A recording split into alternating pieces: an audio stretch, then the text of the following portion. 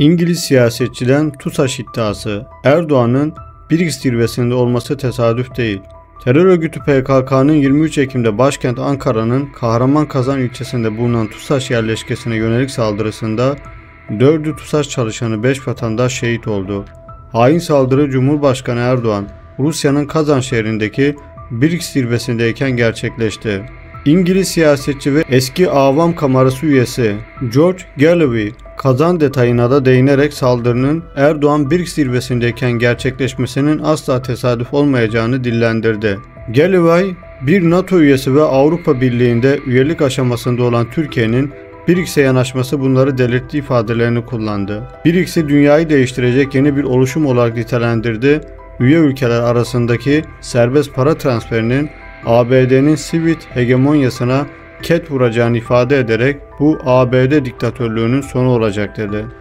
The CIA would not have operated the PKK to launch a major terrorist attack in Ankara, in the Kazan district of Ankara, minutes after the president of Turkey touched down in Kazan, and with the application to join the BRICS in his pocket.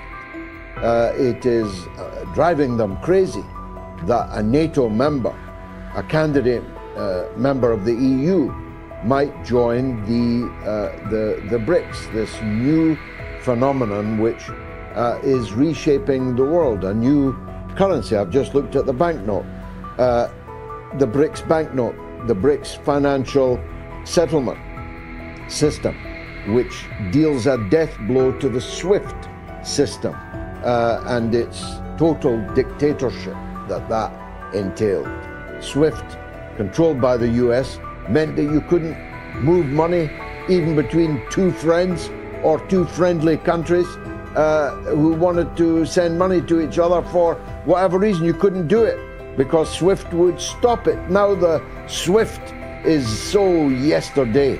The new BRICS payment system will allow BRICS members freely to trade with each other in either the BRICS currency or in their own local